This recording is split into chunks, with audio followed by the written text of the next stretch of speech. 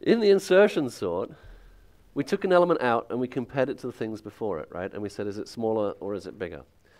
There's a variation on the insertion sort called the shell sort. And the idea about the shell sort is that you want to take things from the extremities and try and swap them over.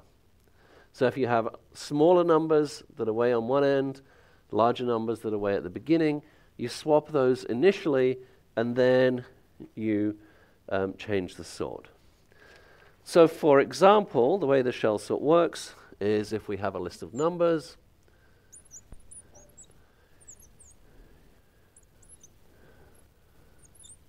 like this. What I'm going to do is I'm going to take the first number, the 7, and then I'm going to have a fixed width gap. And so my gap in this case is going to be 3 numbers. Okay? Now let's say 4 numbers. So then I take the 3. Then I take the 6 and the 2, the 8 and the 10, the 9 and the 5, and the 1 is on its own.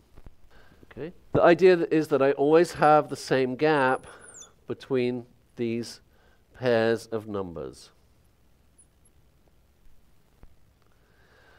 Now what I'm going to do is I'm going to sort just those pairs. So in this case, I would swap the 3 and the 7. And so the 3 is a smaller number and it's over on the wrong end, so we try to move it closer. I'm going to swap the 2 and the 6. I'm going to leave the 8 and 10 where they are. I'm going to swap the 5 and the 9, and I'm going to leave the 1 where it is. Okay? Now what I do is I put those numbers back together into my list. So my list now becomes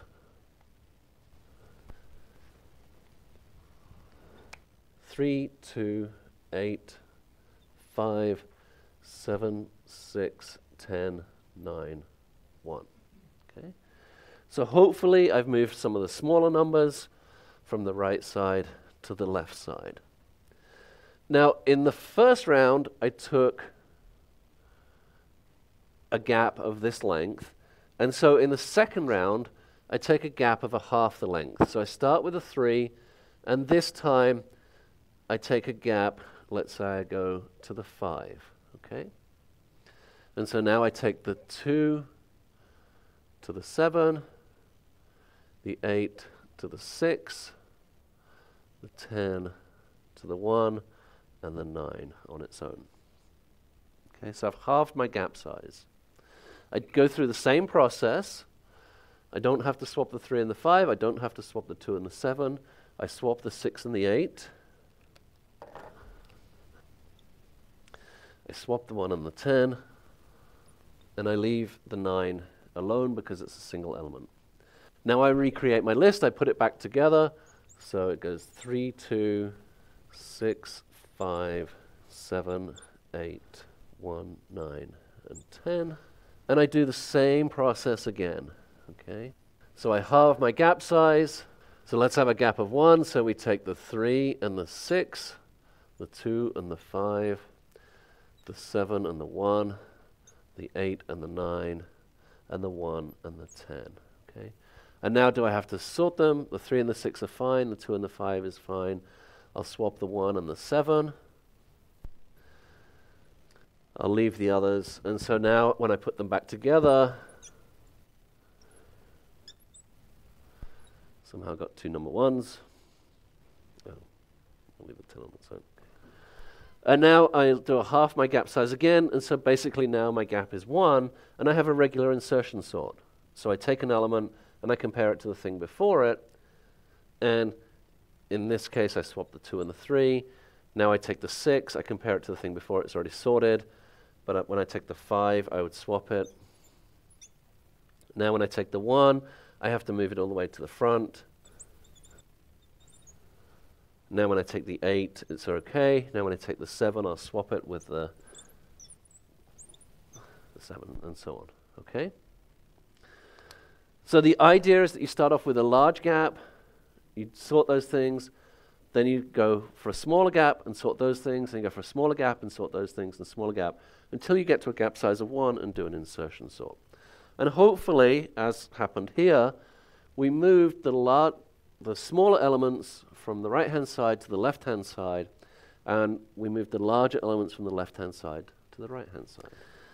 So the shell sort is an interesting sorting algorithm. So in the worst case, the